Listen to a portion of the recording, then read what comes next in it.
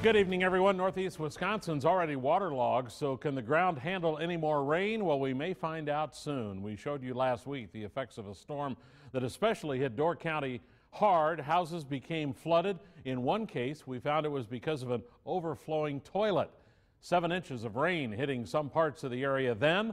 Later tonight, several more inches could fall, and Fox 11's Eric Peterson shows us how Door County is bracing itself again. On the outskirts of Bailey's Harbor, water still covers parts of Ridges Road, and closer to town, this area over here, like the playground with the water running into the storm sewer there. Bailey's Harbor Clerk Administrator Doug Smith says he's never seen anything like the storm that soaked his town last week. Smith still can't work from his basement office. A lot less humid. The carpeting's still a little bit damp. But he'll be on the job Tuesday night. I'll probably be keeping a close eye on radar, and I've got a direct line to National Weather Service now that I can talk to them.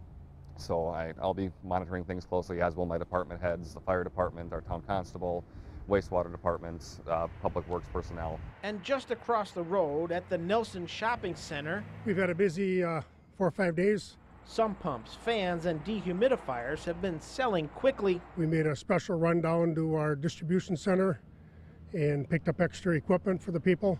In many areas, the water is retreating, but more rain is on the way. We're not quite sure what's going to happen. Door County Emergency Services Director Dan Williams says dozens of responders are on call to deal with potential flooding. We don't have a lot of topsoil like a lot of other places in the state have, so it doesn't have a chance to really absorb much. So it's and then when you have water standing, there's just no place for it to go. In the meantime, people here are bracing for another wet couple of days. We're hopeful we won't get what's predicted, but if we do, we'll deal with the aftermath.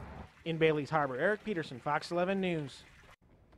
To be sure, that rain last week was troublesome for a lot of people in the area. Oh, it was indeed. Patrick is watching now to see if round 2 tonight and tomorrow will be similar. He is on storm watch for us this evening. Patrick?